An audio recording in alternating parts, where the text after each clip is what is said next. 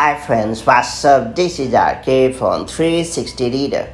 It's time to learn how to hide recently closed Safari tabs on iPhone and iPad. In iOS 16, Safari shows all of your recently closed tabs right on the start page.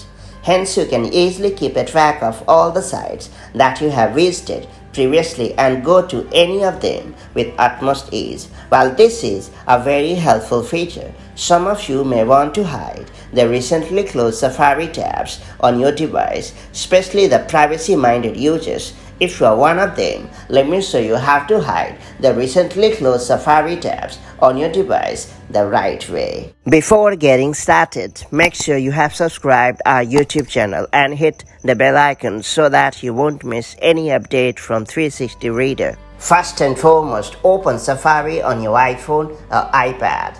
After that, tap on the edit button that appears at the top of the screen.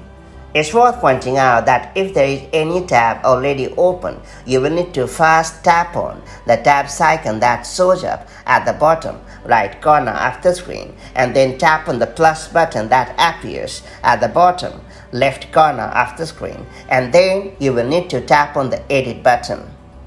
After that, you have to turn off the toggle located right next to recently closed tabs, and you are pretty much done. From now onwards, Safari will no longer show your recently closed tabs on the start page. Of course, if you ever want to get back this feature, all you have to do is go back to the same setting and then turn on the toggle for recently closed tabs, and you are good to go. That's all there is to it. So that's how you can hide or show recently closed tabs in Safari on your iPhone or iPad. Now that you know how this privacy-centric feature works, make the most of it to keep your recently closed tabs under the wraps from the prying eyes. If you have found this video helpful, do like and share it, and I'll see you in the next video with more such handy iPhone and iPad hacks. Till then, stay safe and have a great time. Bye-bye.